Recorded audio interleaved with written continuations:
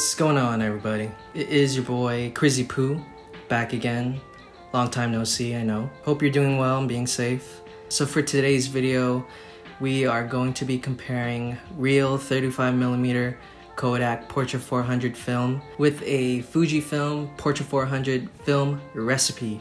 If you don't know what a film recipe is, it's basically a combination of settings in Fujifilm cameras that are made to sort of emulate real film stocks. I'll get a bit more in depth with film recipes later in the video, but for now we're gonna get straight into the photos.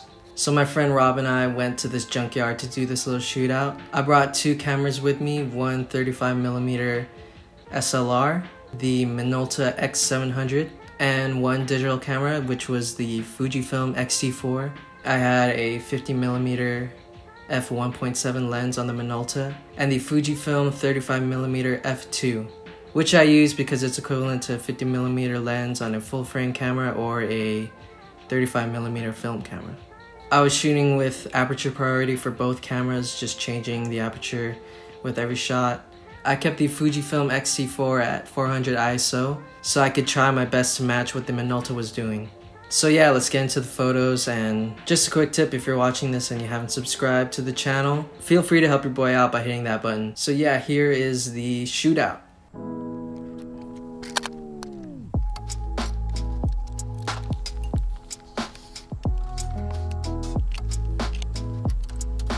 Wait. Oh. I gotta turn this shit on.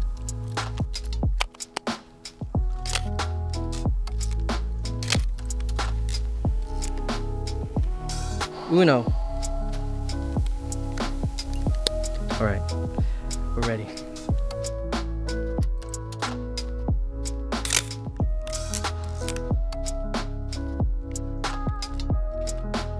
stay right there, mister.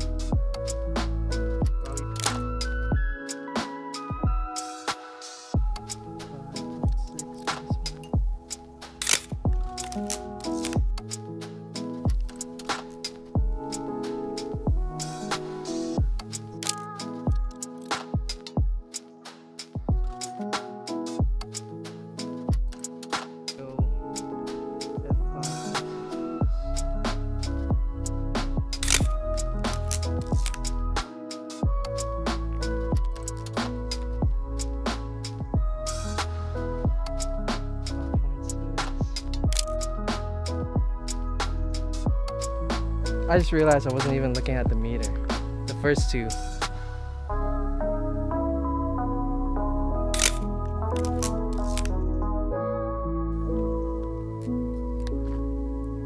Now with the Fuji.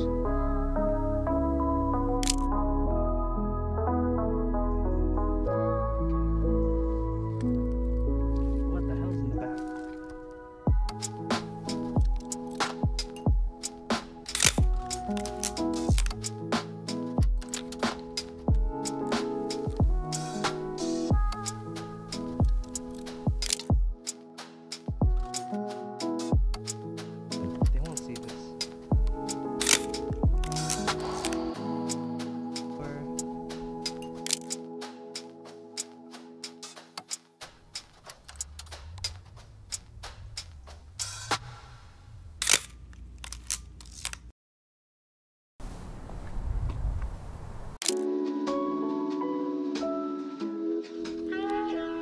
He's leaving. Oh! There's a number two. Where these guys even come from? No, I'll just take it.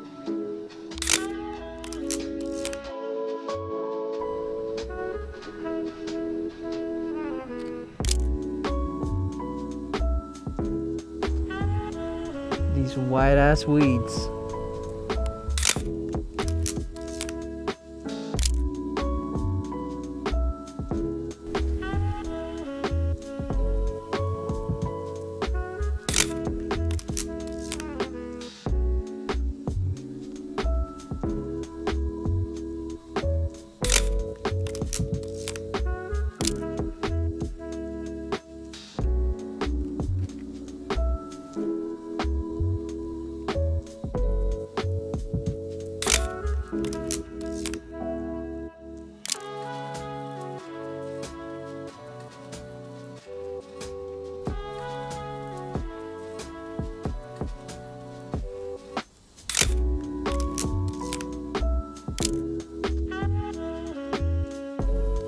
You want to see the photos? Oh yeah.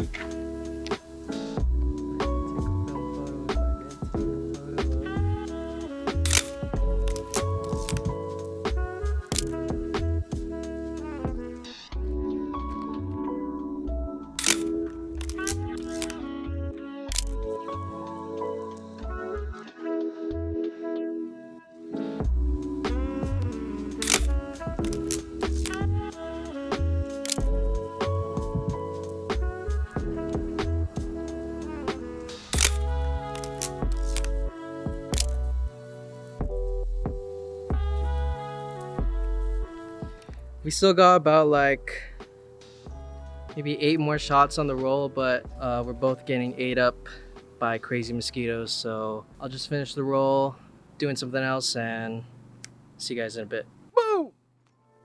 So that was it for that day. That probably was the most mosquito bites I've had in my whole life. I did finish the roll of Portra 400 a couple days later. I was just walking around my apartment taking some photos. We'll get to those photos in a bit. Right now I'll just go a little more in depth of Fujifilm film recipes. So one of the main selling points for Fujifilm digital cameras are their film simulations. These are sort of color profiles that you can apply to JPEGs within the camera. A lot of them are based off of real Fujifilm film stocks such as Provia, Velvia, Astia. And so one day I was browsing the Fuji X subreddit, just going through people's photos, seeing what film simulations they shoot in.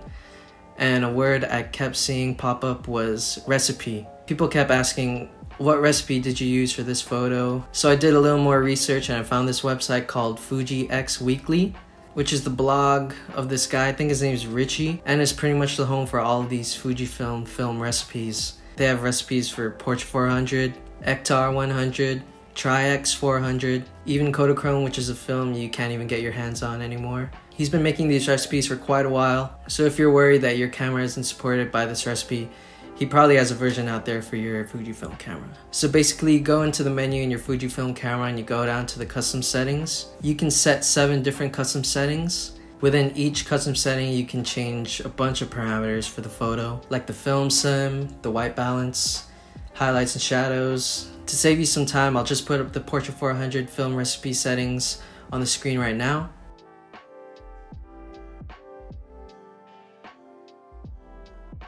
But go ahead and go on to FujiXweekly.com, see what other recipes you might want to try.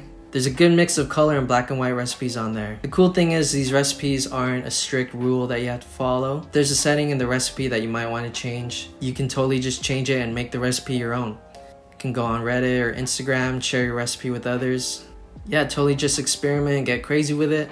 If you have your own film recipe that you like to use, feel free to drop it in the comments down below and I'll try it out. Now in regards to the film recipe against the real thing, I think it gets pretty close sometimes. You know, it really depends on the lighting conditions of the day. And of course, film handles highlights a bit better than digital cameras. I feel like this film recipe looks a lot like the real thing when it's around like golden hour, when the light's a bit softer. I have tried using this film recipe in the midday when the sun is at like 200%. It can get a bit too saturated to look a lot like the real thing. But for the most part, I think it does a good job. It gets pretty close. Load this recipe into your camera, go out and shoot, post the photos up on your Instagram, #LooksLikeFilm. But yeah, I did finish that roll of Portra 400 a few days later. I just went out around my apartment complex and just finished the roll. So you can see those photos right now.